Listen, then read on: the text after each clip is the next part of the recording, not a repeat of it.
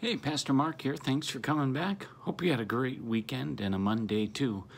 The word for today is from Philippians chapter 1, verse 3.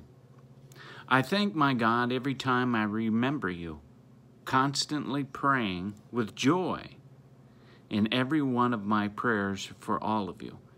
Because of your sharing in the gospel from the first day until now, I am confident of this, that the one who began a good work among you will bring it to completion on the day of Jesus Christ. A couple things about that text. We pray with joy. That joy is in the lives of all of our neighbors and friends, and that joy can be in the world too. And the other part is the day of completion, the day of Jesus Christ. Well, every day is the day of completion, the day of Jesus Christ.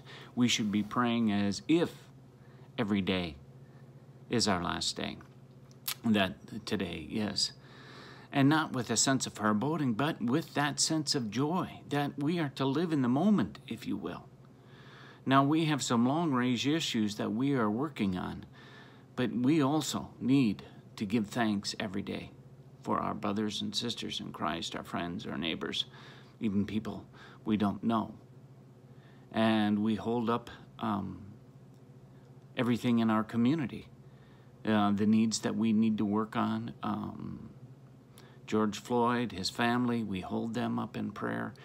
We hold up the civil unrest, and we work daily towards having a positive completion of that. And I know that's a long-term goal, but we pray with joy for each day to make positive work on that. So I hope you're having a good day. I hope you take that time today to pray with joy and to give thanks. And although we are not together physically, we are spiritually. And even though this pandemic has gone on and on, we hold that up with joy, that the changes that we have in our life, that we can point to some good things that have come from this. And we can pray for those who are affected by the pandemic. And we can pray that Christ is still in our midst, lifting us up, supporting us, loving and forgiving us each day. So let's share that with the other. Have a good day. See you tomorrow.